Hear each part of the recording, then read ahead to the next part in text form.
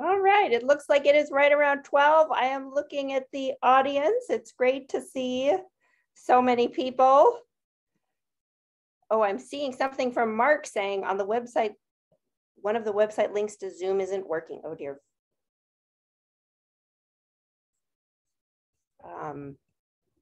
Mike, do you think, could you have a look at that maybe? See if people are trying to get in. But let's go ahead and get started. So my name is Allison Bell. I'm the leader of the GNDP theme at the IGB, and it is my pleasure to be able to introduce Eva Fischer, who's going to be giving the spotlight lecture today as part of the IGB seminar series. Welcome back to the semester, such as it is. And it's great to kick it off with Eva. So I've known Eva for a bit now, and it's been such a pleasure to get to know her better just over the last several years when she joined the faculty here in 2020. I got that, you're right. Yeah, yes. So Eva's an assistant professor in the Department of Evolution, Ecology, and Behavior. She did her undergraduate work at Cornell and received her PhD from Colorado State, where she worked on none other than guppies. She went on to do a postdoc at Harvard and also at Stanford. And then we were very pleased to be able to recruit her here to University of Illinois, like I said, in 2020. So Eva's work is extremely integrative, asking questions about the evolution of behavior from a variety of different levels of biological organization. And I think Eva will probably be showing lots of examples in her talk today about just how integrative one can be. So Eva's already made herself an extremely valuable member of our community, is involved in many departmental and IGB related activities. So I think we're all gonna have a great time getting to know more about her work and also look forward to interacting with her in a variety of different settings. So with that, by way of introduction, I will stop talking and introduce Eva, who's going to be telling us about mechanisms of behavioral evolution, lessons from poison frogs. Oh, and sorry, one more thing. At the very end for questions, if you wouldn't mind putting your questions in the chat, then either Eva or I will read them aloud. And I might ask you to read the question aloud yourself if technology permits. Otherwise, Eva and I will just read them. So questions in the chat function. All right, thank you. Okay, yeah, thank you everyone for being here as we're all trying to get back into the swing of it and this ever-changing COVID situation. I'm really excited to be here to get to share some of my past work and sort of introduce myself and where things are at now as I'm setting up my own lab. And also it's just, I mean, it's such a delight to have joined the university and also be affiliated with the IGB in particular, because as Allison said, we do integrative stuff on kind of funny creatures. And so to join a place where that, like, everyone was like, yeah, well, of course you would do this, felt really amazing, because it's certainly not everywhere that I think people appreciate the kinds of things that we're doing. Okay, so we'll just jump right in. I'll start really big by kind of talking about my science worldview. And so, you know, really broadly speaking, as I'm sure are many of people in the room or in the virtual room, I'm interested in how novel traits evolve. And for me, it's particularly kind of this how that has always captured my interest in terms of, you know, not only thinking about why these traits are useful to animals, what the adaptive value of a trait might be, but also like, how does it get built under the hood? And also how understanding that can help us understand things like why evolution proceeds the way it does, why we see patterns of convergence the way we do, why evolutionary trajectories might be biased towards or away from certain kinds of solutions, if you will. And so in particular, I'm interested in how novel behaviors evolve. And so behaviors just happen to be my favorite kinds of traits. And I think behaviors pose some particular both challenges and opportunities as compared to other kinds of traits. And so if we choose a, randomly chosen organism of interest, when we're interested in behavior, often what we're trying to do, right, is to say, okay, we've got a behavior and we've got some genes, we've got a genome. And what we'd like to do is to link variation at this genomic or genetic level to behavioral variation. But that is pretty tricky, right? Ultimately, this is the question of resolving the genotype to phenotype map, which I would argue is a central challenge that remains to us in biological research. And when we're talking about behavior, there's a few things that I think are particular about it that we have to keep in mind. So one thing that complicates being able to make this connection is that, of course, genes don't act in isolation. They act inside of networks. They're talking to each other. These gene networks, in the case of behavior, we're often thinking about them being active inside of neurons. Neurons are highly specialized cells, both in their form and their function. Neurons talk to each other, so different types of neurons talk to other kinds of neurons. They form networks. These networks, we can also think about forming sort of larger networks inside of brain regions, which I'm depicting here as blobs. And those brain regions in turn talk to each other. And so really behavior is an emergent property of these interactions across these levels of organization. And so to me, these hierarchical levels of organization introduce complexity, but they also actually, I think, provide an opportunity for us to start to think about how behavioral variation is generated and maintained. And so that's an idea I'll come back to throughout the talk. And then the other thing that's special about behavior is that it changes at vastly different timescales. So obviously animals change their behaviors all the time. They're making decisions at a sort of immediate right now timescale. But we can also think about how developmental influences, how experiences throughout the lifetime of an animal influence that animal's behavior or that organism's behavior. And then we can also think about how behavior changes across generations and ultimately across lineages, so at these evolutionary timescales. And so in my lab, what we really try to do is that we're trying to, hold these things in our mind and to take really integrative approaches to understand behavioral diversity by keeping these levels of organization and timescales in mind. And so there's two kind of trains of thought that I have pursued, since I started graduate school and that we're continuing down on in my own lab now. And one of those, and I should say, other people have said really interesting and excellent things about how behaviors evolve. And so right now I'm just zeroing in on kind of two areas that we're thinking about. One of them is the relationship between plasticity, so behavioral, environmentally induced plasticity and evolution. And the other is thinking about how you can sort of reuse something you've got, recombine it to generate novel behaviors by deploying something existing in a novel context or a novel way. And what links these two ideas for me right now is an idea that novel behaviors might arise through mechanistic co-option. So what I mean by that is, evolution never makes something from nothing, but that perhaps in the case of behaviors, especially given these layers of complexity, maybe you can take sort of a pre-existing module, a pre-existing set of genes or something and reappropriate in a new way.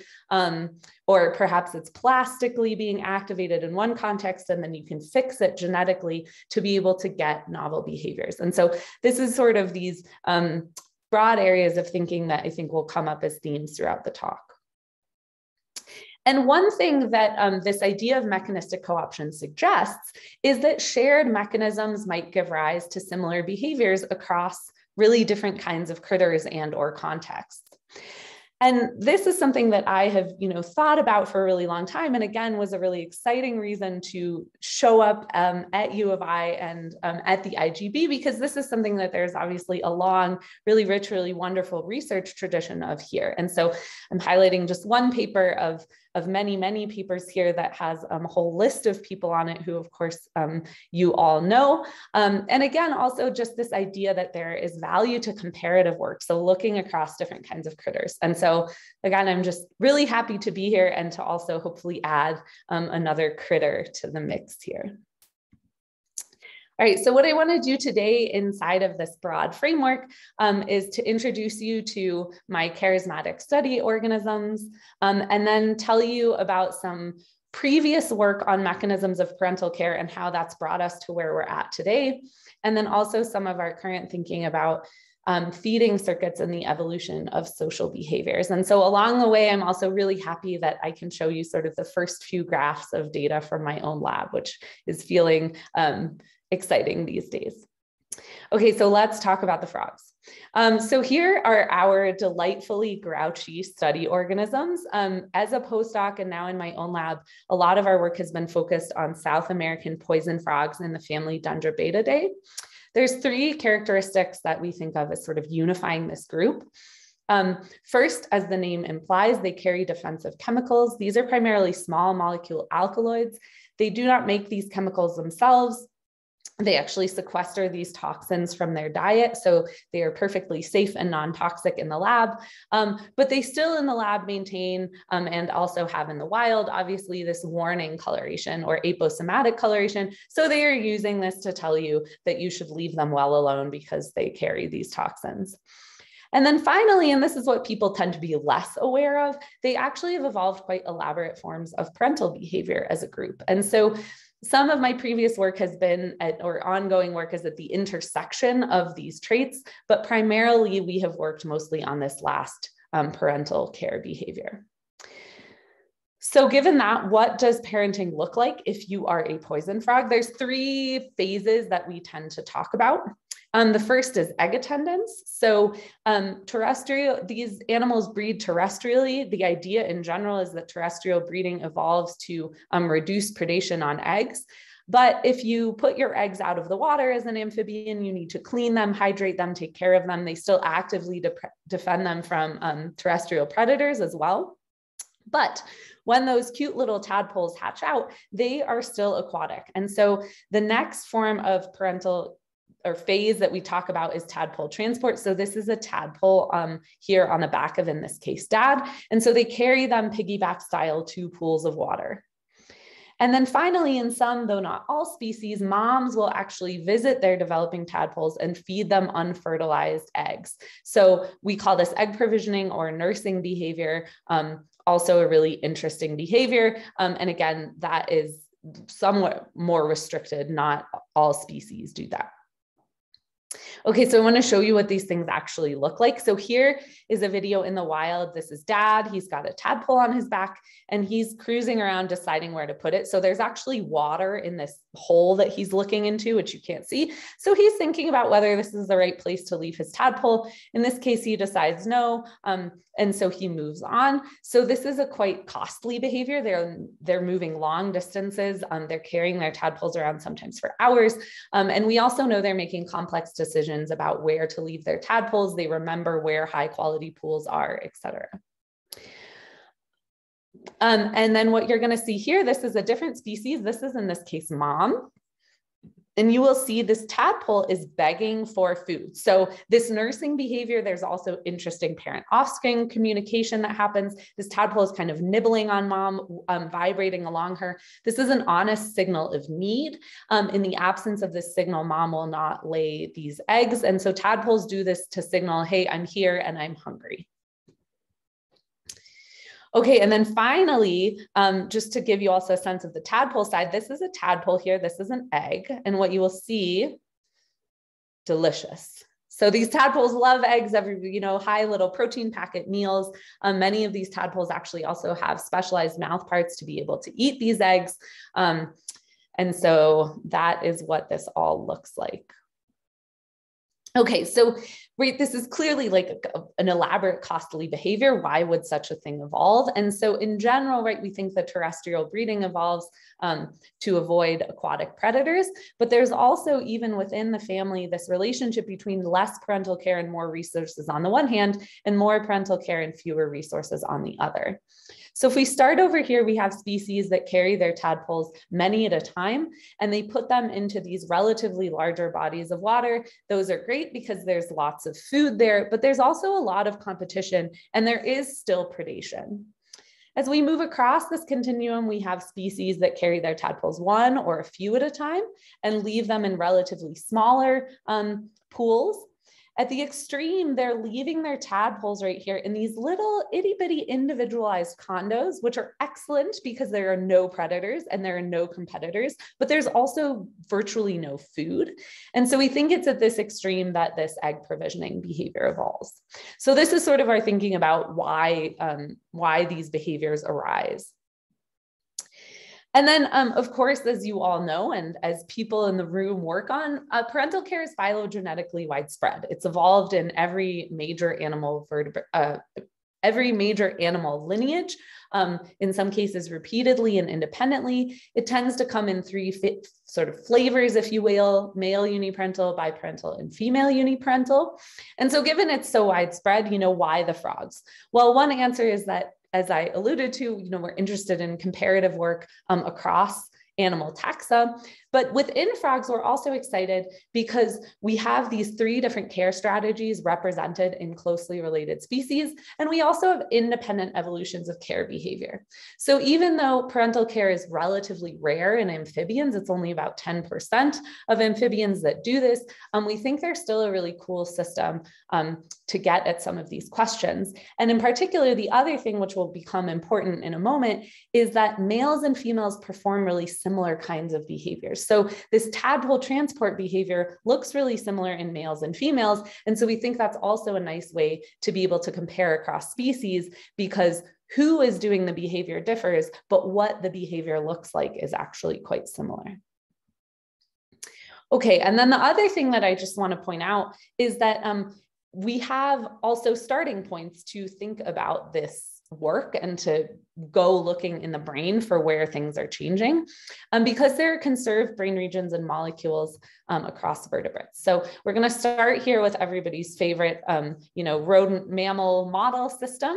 And so these are cross sections through the brain, sort of taken as though you slice the brain as a loaf of bread. The blobs are different brain regions. If you know something about these, that is awesome. If you don't worry. All I want you to understand here is that there are different systems, different regions in the brain.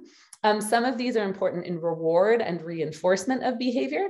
Some of them we think of as particularly important in social behavior. And some of them in green here are shared by both of these systems. And so this has been proposed as sort of these regions all together as the social decision-making network. So brain regions important for making decisions, and in particular, social decisions. And so the other thing about this network then is that it is highly conserved both functionally and structurally across vertebrates. And so we have these really, we knew where to go and start looking. And so there are variations here, right? It's still interesting to go in and see what's the same and what's different, but we know there is also overlap that gives us a starting point. And in addition to the brain regions themselves, there are also some molecules that are also expressed and conserved throughout this system. So we also have candidates at that level. Okay, so that is the introduction to the poison frogs and sort of where we were at starting out in this system. And so the first thing I'm going to do now is talk about work on mechanisms of parental care. So when I started my postdoc, we had no idea about underlying mechanisms of parental care in amphibians at all, right? So we know they're doing these very cool behaviors. We don't know what's going on under the hood. And so we wanted to use the frogs as a way to ask this question: is there a general parental care circuit in the brain, both thinking just within frogs and these different species, and then also more broadly, what's happening compared to vertebrates generally? And so the first thing we did was that we used this assay for neural activation, where we have an antibody that tags phosphorylated ribosomes. Ribosomes become phosphorylated when neurons are active. And so this acts as sort of a general readout of neural activity. What this actually looks like is that in purple here, we've got a nuclear stain. So it shows me every single cell in the brain. And then those in brown are where this antibody has bound. So these represent neurons or cells that have recently been active. And so we can use this as a proxy for neural activity and then associate that activity with the behavior we're interested in. And so we don't sort of count these brown dots in the brain willy-nilly, but we count them in these specific brain regions. And so this is a schematic of the brain now sliced sort of sideways. And these are, again, if you know, if these words mean something to you, that's great. If they don't, no problem. These are just these candidate brain regions that are part of this social decision-making network. And so that was where we started looking. And so this is a fun slide because it's like basically my entire postdoc in a single slide. So that's a sobering way to represent 4 years of your life. But the first things that we did was that we took a comparative approach in which we chose 3 focal species that all do this tadpole transport behavior, but they have different care strategies: biparental, male uniparental, and female uniparental. So who is doing this behavior differs, and that's what the little symbols here are telling you. And what we did was that within species, we compared animals who had parental experience but were not currently parenting to those that were actively transporting their tadpoles. And we said, okay, what parts of the brain are different in activity during this tadpole transport behavior? And so here's my little brain schematics that I'm using. The colored blobs are brain regions that showed differences in activity. There are shared things and non-shared things here. Lots of detail I'm going to gloss over. And instead, what I'm going to focus on is brain regions that we found that were shared. And indeed, we found brain regions shared across species and sexes that showed increased activity during parental effort. So then we wanted to kind of zoom out a level of evolutionary comparison and also consider a different type of parental behavior. And so we targeted another focal species that is female uniparental. And so 2 of these species on the right here independently evolved this egg provisioning behavior. And so we took, again, a really similar approach, comparing animals not parental to those provisioning eggs. And here too, we found, some similarities and some differences, but some overlapping regions. And one of the brain regions that popped up in all of our comparisons was the preoptic area. And so we found, so just to summarize this, then the preoptic area is associated with parental care across sexes, species, and evolutionary transitions in our frogs. And it's a brain region that has been associated with parental behavior across every vertebrate where people have looked. So this felt really satisfying. It was what we expected, but it was also, we were really pleased to see that indeed the preoptic area serves this function in our frogs as well. And so that was really a lot of the starting point for then the work that has been happening since then. Oh, and then I'm not going to talk about this at all, but it's a really fun story. So ask me about it or go read about it. We also found that in addition to provisioning nutrition to tadpoles, this egg feeding behavior was actually also a way that moms are able to provision toxins to their tadpoles. And so this is a really cool sort of, somewhat tangential story. All right. But so given this pattern across these species, one of the things we wanted to ask, and so this is sort of in line with this big picture question of mechanistic co-option, of how within species variation might be selected on. And so we were curious, well, does this behavioral variation we see between the species in the different care strategies evolve from behavioral variation within species? And so to get at this question, the next thing we needed to do really was to dig deeper to this within species variation. And so what I've shown you so far is sort of taking an evolutionary comparative approach and looking at patterns of neural activity. And so what we next wanted to do then was to dig a little deeper, look at patterns of gene expression, and also think about hormones within species. And so for that, we chose you can think of them as the blue species, Dendrobates tinctorius, which is a male uniparental species. And so during sex-typical care, males and females mate. We house them in pairs in the lab, but then moms are not really involved in parental care. And this is also the pattern that we are aware of in the wild. And so what I'm going to show you here is caregiving males in 3 different phases of parental care. No care, again, they were experienced, but not caring at the time we sampled them. Egg care, so taking care of those eggs, and then tadpole transport, which I've told you a little bit about already. And then over here in yellow, we're going to have the females in these same stages, but importantly, these are non-caregiving partners of our males. So they're moms, but they're not involved in the behaviors. We just sampled them at the same time that we sampled their male partners. And so what we thought we were going to find here then was to be able to say, okay, you know, moms are not caring, dads are caring. Where are the differences? And so the first thing we did was to look at neural activity in the way I talked about already. So this is actually the data I just showed you on the previous slide. And then here are the non-caregiving female comparisons.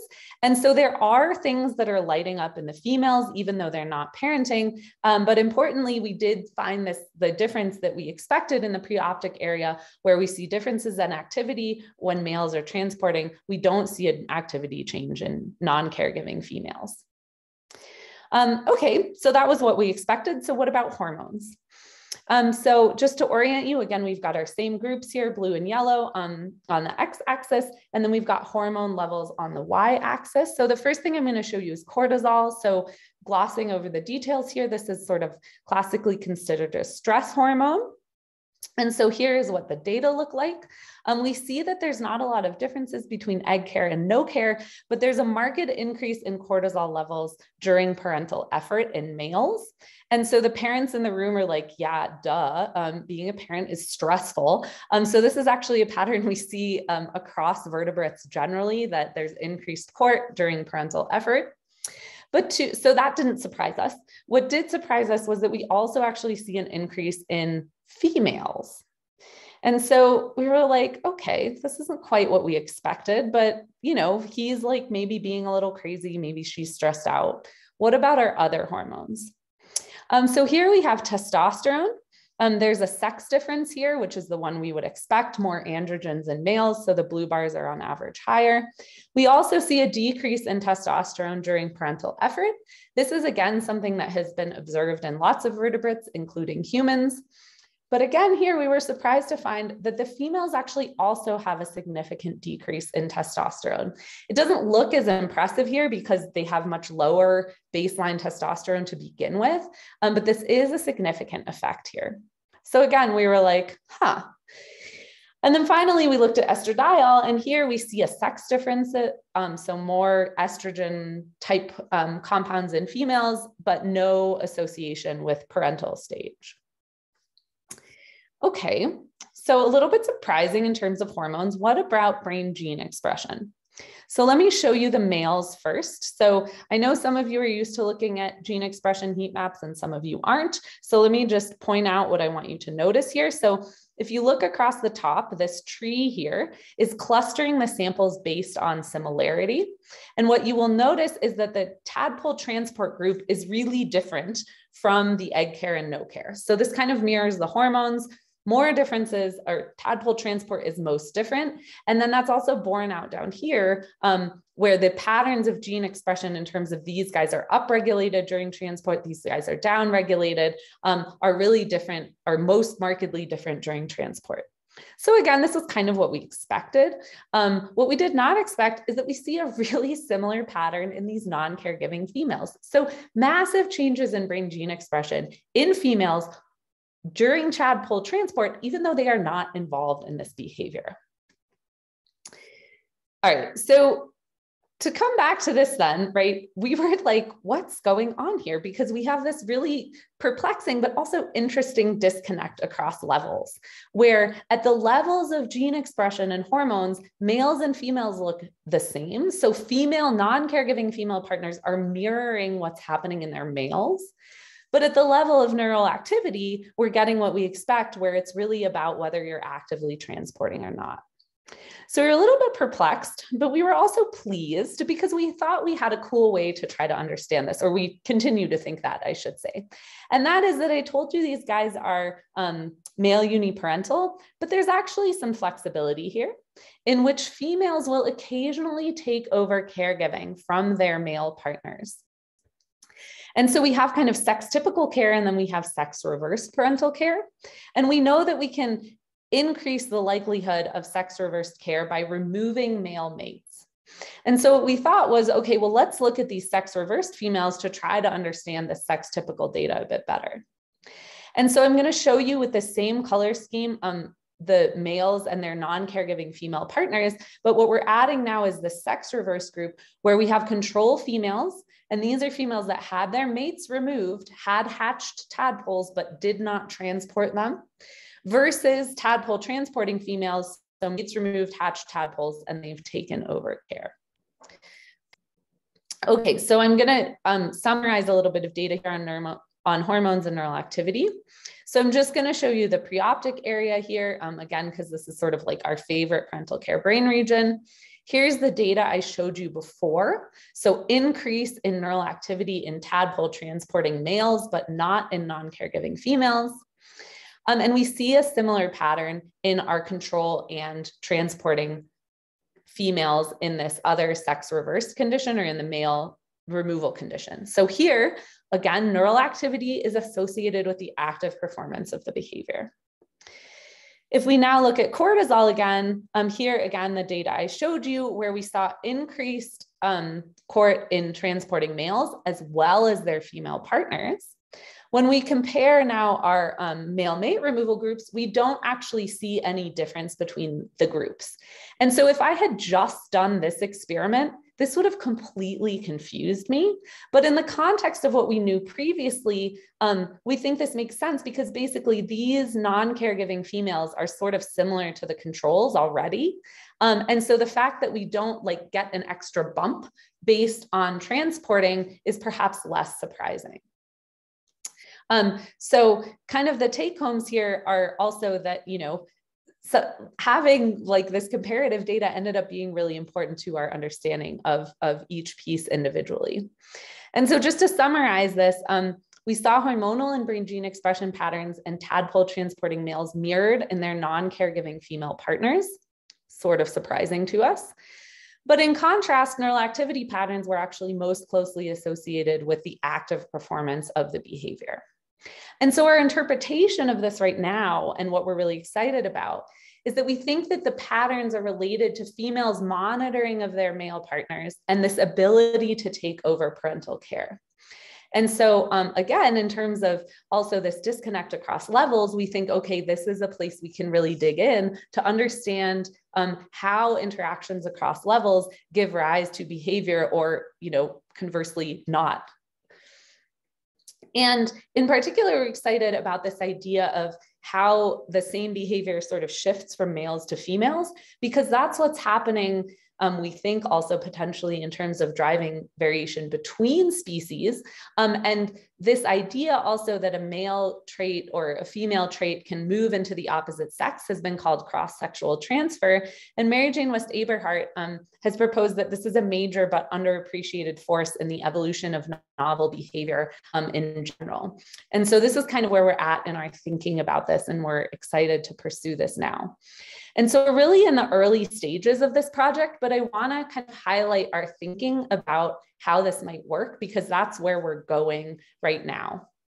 And so if we imagine that, you know, again, behavior is sort of this emergent property, we could imagine that we have shared activators, let's call it a hormone, and then shared response modules, let's call it a gene expression network. And that parental behavior, or whatever your favorite behavior is driven by the same activators and response modules in both males and females. And so maybe the difference is just that, you know, females are not often in the permissive hormonal range for us to observe this behavior. By contrast, we might imagine that perhaps what's going on when we see these transitions is that we have a shared response module, so shared gene expression pattern, but there's somehow a different activator, a different hormone that gains access to that, you know, gene expression program in a male versus female. And there's some cool data to suggest that this can occur from other species. Conversely, maybe, you know, the same hormone at different levels is therefore activating different response modules. And so you can get the same behavior from different gene expression programs. Or finally, maybe things are just totally different. Males and females are using alternative solutions, if you will.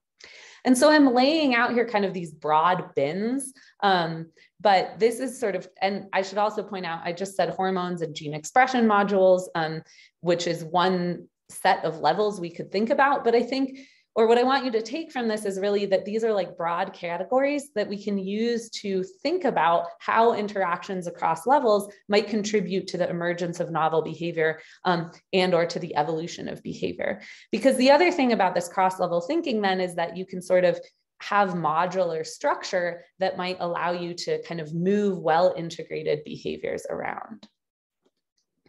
So this is like where we're trying to go with this. We've got all sorts of plans for gene expression and single cell and all these things. But really the other thing that this work made us realize was that before we can get at this question of the between species, we actually have a lot more work to do understanding behavioral variation within species and setting ourselves up to like get to this next step. And so I'm very fortunate to have a very fabulous, intrepid postdoctoral fellow, Dr. Sarah Westrick, who is interested and has lots of experience thinking about individual variation in behavior. And so right now what Sarah is thinking about is the first steps on this road, thinking about whether dads show consistent variation in behavior. So, you know, is there individual variation, and whether that translates then to this flexibility where sometimes females will take over. And so do moms have a consistent propensity to care? And so something I want to point out here, and I'm going to just briefly hop on the soapbox, is that, right, so these are data I showed you before. And before, everything I was talking about was like these differences between groups, parental and non-parental. But if you look at these bars that are in the red boxes, there is lots of variation within group there. And so something that I think is a disconnect a bit between fields is that as evolutionary biologists and people who study animal behavior, we are often interested in individual variation. But neurobiologists and people who study mechanisms are often trying to minimize the within group variation. So they think of that individual variation more as noise and are really focused on the between group. But our assumption is inherently that between group variation comes from selection on individual level variation. And so we think it's really important to try to merge these two things. But of course, that is not easy. And you will see that in a moment here in terms of what the project that Sarah has chosen to do. So to get at this question of individual variation, right, we know that the animals parent, we know from some of the data that there is variation, but we don't know a lot about it. So Sarah has set up this video monitoring system. So this is an image from a camera. Here is a pool. So this is now in the lab. You saw this behavior in the wild. Here are these coconut condos where the frogs leave their eggs. And so we can monitor which condo they're in. Are they with the eggs? How long are they there, et cetera. And then just also to show you, this is sped up, but here is a dad with a tadpole on his back. And so they do a really similar behavior in our lab as what I showed you earlier in the field. And so now we can monitor this remotely and get way more detailed information on how long are they carrying them, how much time are they spending with eggs, et cetera. So here's this video array that Sarah has set up. And so here is why the neurobiologists are not often looking at individual variation. So for a sample size of 9 dads, Sarah has looked across multiple clutches, and that has resulted in 3,000 hours of video and over 9 terabytes of video data that need to be analyzed to get this individual level data. So this is obviously quite the task. And so we are, or I should say Sarah is eyeball deep in piles and piles of data, but I'm really happy that I do have a little bit of her data to share already, but lots to stay tuned for. But so here is a graph of tadpole transport probability across time. The median time to transport, so from eggs being laid to tadpoles getting carried, is 23 days. But already something I think really cool that Sarah has found is that there's a huge range. There's a 20-day range in how long these dads basically care for eggs before they carry tadpoles. And given that the median is 20 days, that's crazy. That's a huge amount of variation. And so if I break this down now into each dad individually, you can see that there's variation both within and across dads. So Sarah has monitored dads through multiple clutches. And so I'm going to just take this data and show it to you a different way. And so each color is a different dad. So you can see there's multiple clutches for each parent. And so, and multiple tadpoles that they're transporting. And so what I think is super cool here is that you can see that some dads are clearly waiting longer on average, even though there's variation within that dad to transport tadpoles, whereas other dads are consistently transporting sooner. And so we're excited about this because there is variation here, which is sort of a prerequisite for a lot of the other things we want to do. Sarah has collected tons of hormone data on these animals, which we're analyzing. And we also have been tracking the tadpoles of these dads to try to get at, well, okay, there's variation here. What are the consequences for offspring? So stay tuned for lots to come. And then I'll also just point out that this video system has also been really great because it's allowing us to capture cool, rare events. So here's a tadpole. Here is dad transporting a tadpole. And here is, in this case, mom transporting a tadpole at the same time. And so, you know, we're also now seeing these rare events and really understanding interactions between parents with much more subtlety than we could before. Okay, I'm gonna have a sip of water. So that sort of wraps up this section on mechanisms of parental care.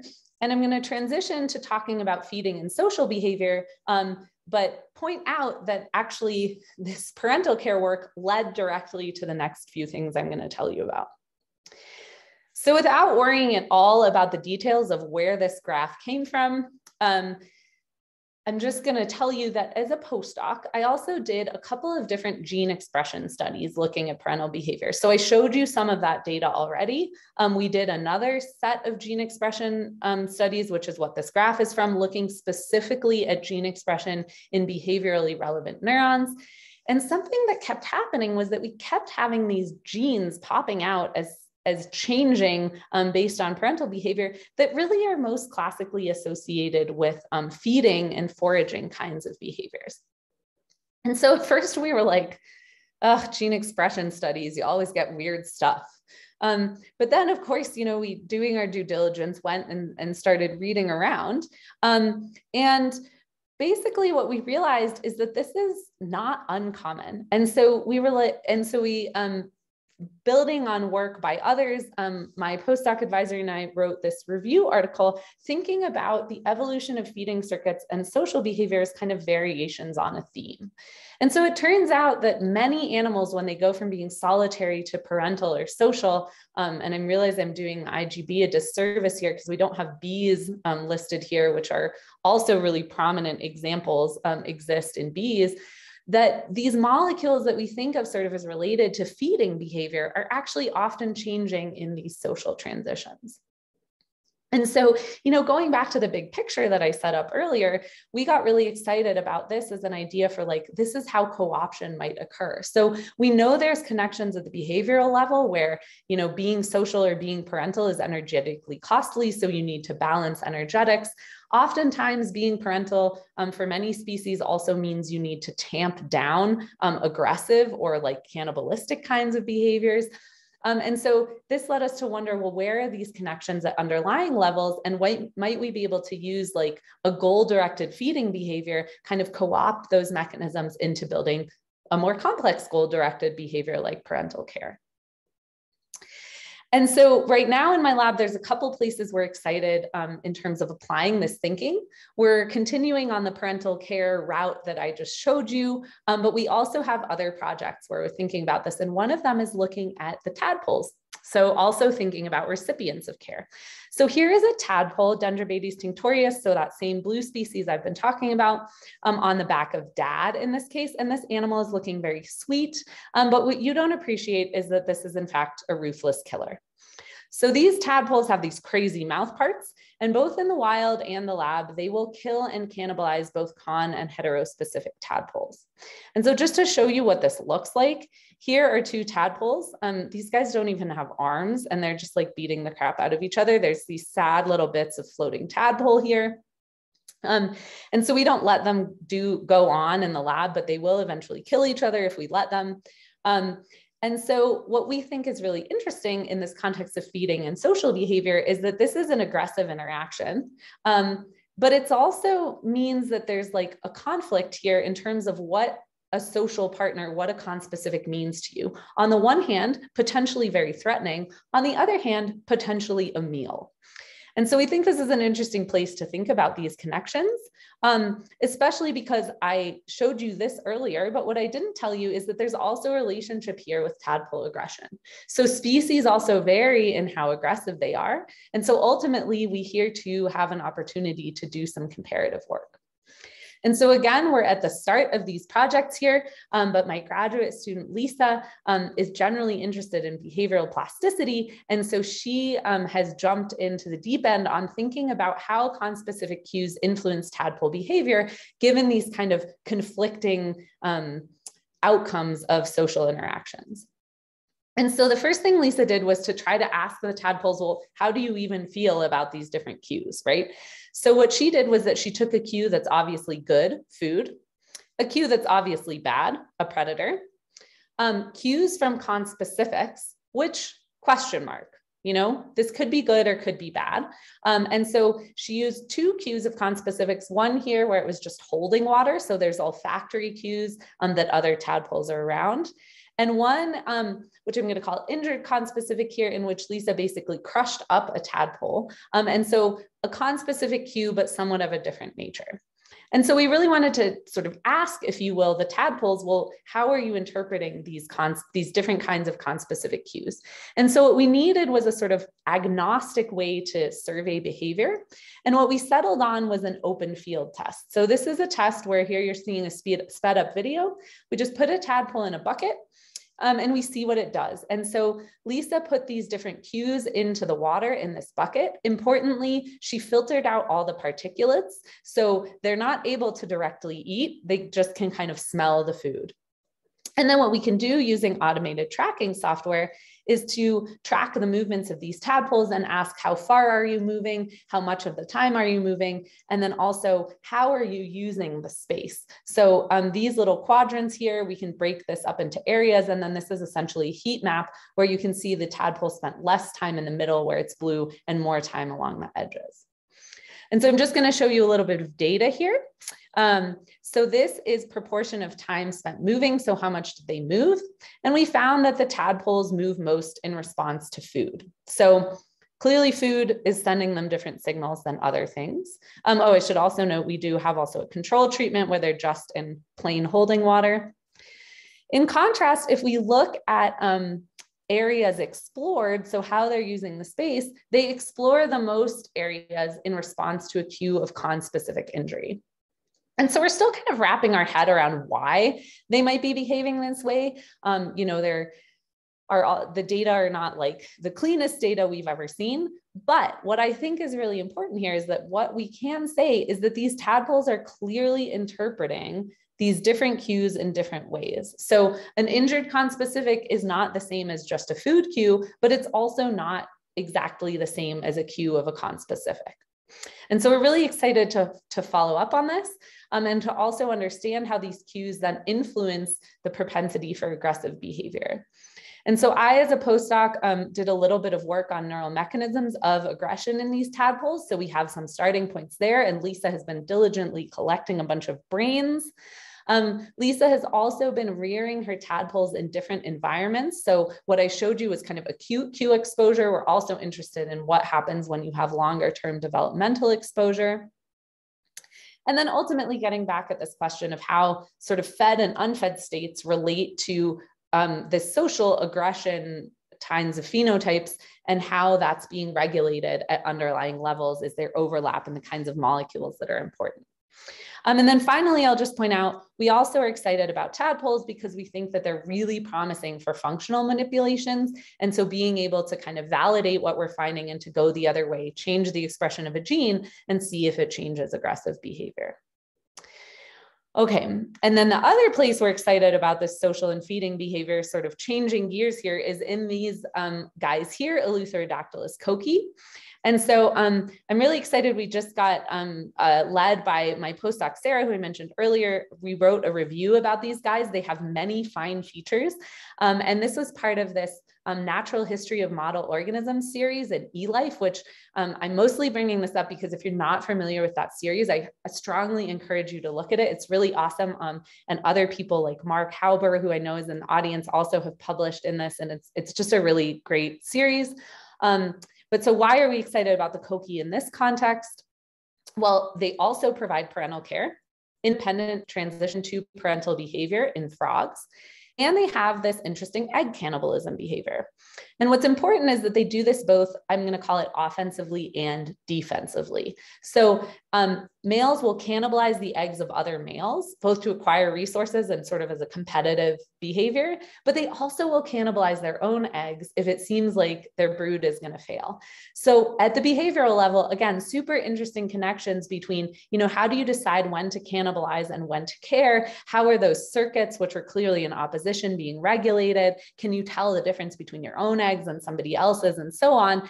And so we think, given this interesting behavior, it's also a really cool place to go in and figure out how this is working at an underlying level. And then more broadly, these animals are making decisions that trade off with other kinds of behaviors as well. And energetics is a core part of this, right? So do you eat your own eggs so that you can also use that energy to go and find another mate?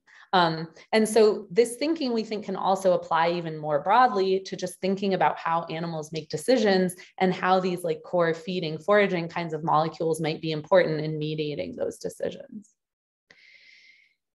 And then finally, I just want to point out the last thing we're really excited about right now in the lab, which is that all this thinking of kind of big picture, like co-option and feeding and social behavior, we also kind of looked at our frogs and we were like, man, the other thing frogs are really doing to be parents is osmoregulating, right? And there's some molecules important in osmoregulation, like arginine vasopressin, for those of you who are familiar, that are like classically implicated in social behavior.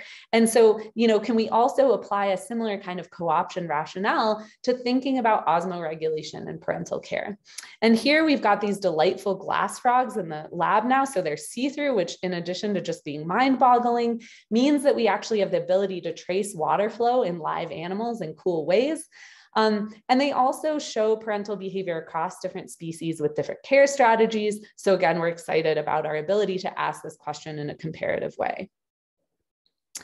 Okay, so just to zoom back out and sort of wrap this up here. So I hope that what I've left you with is that in my lab right now, we're interested in how novel behaviors evolve, and we're thinking about how behavioral and mechanistic co-option might influence that. And so the kind of crumb trails we're following right now are thinking about sex differences in parental care, thinking about feeding and social behavior, and also thinking about osmoregulation and parental care. And then I want to point out, like, why frogs? Okay, so they're really stinking cute, obviously. But again, even though parental care is only exhibited by 10% of species, I've shown you today 3 different families that independently evolved it, where there is this variation between these families, independent transitions. There's also variation within families. And I didn't talk about all the other behavioral variation we see. So we just think that frogs in general are actually a really great group to do this comparative kind of work. And it's been really gratifying to see that the neuroscience community is also really getting on board with the fact that comparative work is going to be important for us to understand sort of fundamental core principles of how behavior works, and to translate that also further into, drug development and things that are more medically relevant. Okay, so with that, I really want to thank the members of my lab, and especially Sarah and Lisa, whose work I highlighted. Also, Samta Ozo was a undergraduate summer REU student who helped Lisa. A lot of the work I showed was also postdoc work that I did in the Okana lab, so shout out to them. Funding, all the support I'm getting from people here at the university. It's been a crazy time to start a job, and I feel really fortunate at how much help I have received. And then also many frog room helpers, and of course you for your attention. The end. So anticlimactic on Zoom. Yay. Well, Eva, I'm sure that if we were in person, we would be hearing lots of claps. I'm seeing some reactions in the audience now. Thank you so much for that great talk. Just a reminder to everybody, you could put your questions in the chat. Already seeing some questions appearing, so I'll go ahead and start reading them out. So first question is from Robert Karn, who's asking, how strong are the reproductive barriers between species that are in contact? Is there much gene flow between any of them? Is there a hybrid zone between any of them that could be used to study potential hybrid behaviors? Yeah, awesome. So, so like basically every question you all will ask me, I'll be like, it really depends, and we really don't know. So there are species that hybridize in the wild, but something that's actually really fascinating about poison frogs in particular is that there are lots of post-zygotic barriers. So for example, we have species, I cannot tell them apart in the lab, like unless you tell me who's who, I'm like, I can't visually tell these apart, but when they call, they are really, really different. And so we think, right, these animals distinguish each other clearly in the wild, so they're not hybridizing, but it's largely post-zygotic. And so we think that we can make hybrids in the lab if we want. And so this is something I've thought about, like, can we take a male uniparental and a biparental species, make hybrids, and just like say, like, what do you do, right? And so that is something I've thought about. And then there are some, I mean, there are some hybrid zones in the wild where we could potentially work. Some of the more mechanistic stuff we try to do mostly in the lab because a lot of these animals are having a tough time in the wild. And so we don't like to collect them necessarily in the wild, which is also why poison frogs are great, because they have long been of interest in the pet trade and they will breed readily in the lab.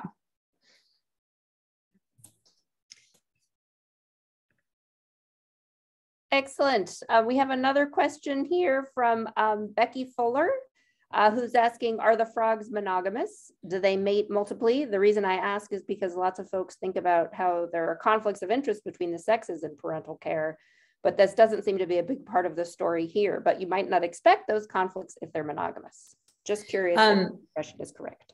Yeah. And so again, like this is where the species variation in these frogs is amazing. So one of the species I showed you briefly is truly genetically monogamous and biparental. Many of the other species are not monogamous. The blue species actually is sort of sex reversed, where it's the females that seem to be the bullies and they aggress each other and try to monopolize mates. In other species, it's the males that are aggressive and the females that are choosy. So basically the answer is like, we see lots of variation. In the lab, we're housing them in pairs, so we haven't explored that, but I do have like dreams that we will set up like a rainforest room and like tag everybody and just watch how they're interacting, because there is clearly conflict. So like as another example, females will eat the eggs of other females, even if it's like the same dad. So they also use this cannibalism in like this competitive way. And so, yeah, so there's lots and lots of variation. So basically we can find the different patterns. And again, I think that's what's so cool about the system is like evolution already created the variation for us. And now we can go in and kind of exploit it to understand how that is working. Great. We've got a question from Paul Bontus here, who's asking, what is the sex determining factor in poison frog species, genetic, sex chromosome? Would you expect that the social cue for sex reverse parental care to be chemical, e.g. pheromone, or behavioral interaction with the other sex? So in terms of sex determining factor, so it looks like it's chromosomal, right? Just in frogs in general, they seem to have chromosomal sex determination. However, it's very squishy. So they don't have a sex chromosome. It ends up on autosomes. There may be more than one locus that influences sex. And so we would like to develop sex markers, but we may or may not be able to, because other people have, for example, developed sex markers in one population and they work great. And then in another population of the same species, they don't work. Because they, like, while it's chromosomal, it's much more flexible than like we think of in mammals or birds. And so there's the answer to that. We want to try to get some sex markers going. So that's one of many side projects happening right now. In terms of what the cue is, I mean, this is something I'm really curious about and we don't know. And so another postdoc in my lab, whose work I didn't talk about today, she is really interested in this question of what cues are they using to decide when to take over parental care? Is it visual? Is it auditory? Is it hormonal? And so Jen Moss is exploring that. And so I hope to have more answers for you sometime soon. They touch each other a lot also, which we don't really understand why. Like during courtship, they touch each other a lot. And so we think there's chemical signaling that we don't understand. All right, we've got a question from Jean Robinson, who asks, putting together the two great parts of your talk, do you think the mechanistic and evolutionary relationships between feeding and social behavior vary by sex? Yeah, interesting question. So I don't know. I mean, I think on some level, something that is also appealing about the like, or well, I should zoom out and say, right, something that is interesting about sex differences in the brain is that they're really obvious in behavior, but there's lots of parts of the brain that actually are really similar between males and females because they have to do lots of the same stuff like eat. And so I think the feeding sort of social behavior paradigm is also an interesting place to think about this because we probably expect, or we sort of expect feeding maybe to be more similar, but I don't think we know. And so, yeah, I don't know. This is something we're also curious about. And certainly if we think, for example, or another reason I think this is interesting, not that my work directly will address this, but if we look at human diseases, for example, there's lots of behavioral disorders where food is part of it. And many behavioral disorders we know have different propensities in males and females, right? And so, you know, clearly there's something going on there that we don't fully understand. And so, but thinking about that and also thinking about like how you switch behaviors from males to females, like maybe that can help us kind of start to see some patterns there or to understand some bigger picture stuff. I told you guys I would answer every question with, I don't know, but I'd like to. We've got a question here from Mark Hauber who says, hi, Eva, great talk. How would your tadpoles know what a predator smell is? Did you feed tadpoles to the predators before you collected their scent, perhaps? We did not. So there's previous work that demonstrates that they seem to have some like innate fear of dragonfly larvae in particular. But yeah, so that is a really excellent point. It is an unfamiliar predator scent to them, though it is like an ecologically relevant one, but they were not exposed to it beforehand in the lab. I should also point out though, and I mean, this is maybe sort of relevant, I showed you the data. And so all the tadpoles were exposed to all the cues in a randomized order. And so, I mean, that doesn't help with this being a novel cue, but we did try to control sort of for effects of order. And we do see that tadpoles are also individually repeatable. So if you're more scared in response to, you know, all the scary cues or what have you. So, but yeah, that's a really good point. I mean, again, like we also, so some of our collaborators, and Lisa's really interested in doing field work and trying to understand like what kinds of cues are around in natural pools and what kind of predators are around. And some of our collaborators have started in on that. And so we know it's ecologically relevant, but it was novel to them in the lab.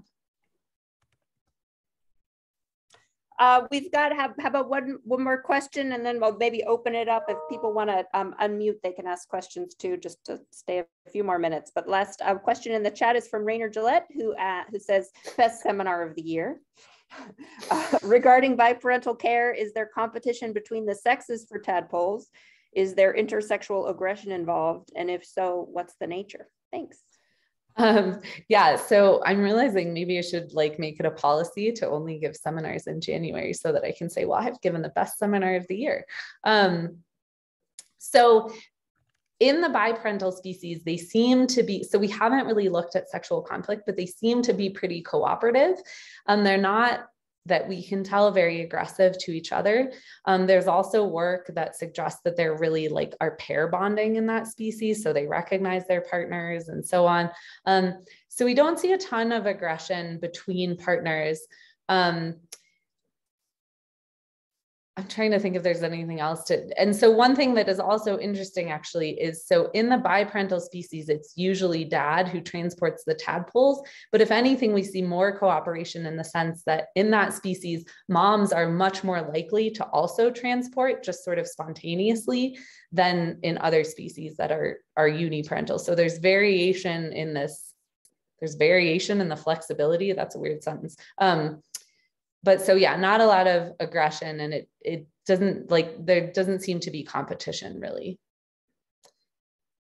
I don't know if that, did I answer your question, Rainer? I don't know if I answered it. Yeah, so I will open it up actually. If anybody wants to turn off their mute, feel free to ask a question. Any others before we close?